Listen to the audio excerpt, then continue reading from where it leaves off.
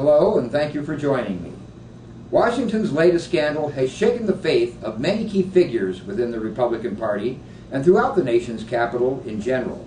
With midterm elections approaching rapidly and approval rates at an astounding low, the last thing Congress needed was another scandal. Lately, Washington has played host to an endless parade of disasters, most of its own making. We as voters have been left with the following conclusions. Those currently in control are either hopelessly corrupt or hopelessly inept. In either case, the current situation is hopeless.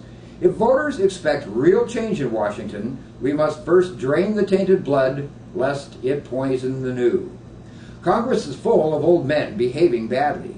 As for this latest scandal, you won't learn anything new about it from me, as I care not to venture too close to the lurid details.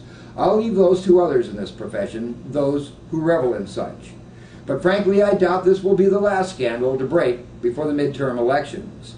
In Washington, there is always something simmering on the back burner somewhere, and rest assured, where there's smoke, there's some congressman attempting to cover it up. A word to the wise. If I were a gay Republican, I would be alarmed by how easy the Republican Party was able to turn on me, like a pack of dogs, like a stampede of frightened elephants.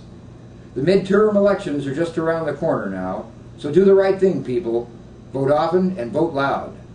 The free world will be listening. I am B. Thomas Cooper, and I thank you for joining me. The transcripts for this video and others by B. Thomas Cooper are available at nationalnewswire.blogspot.com.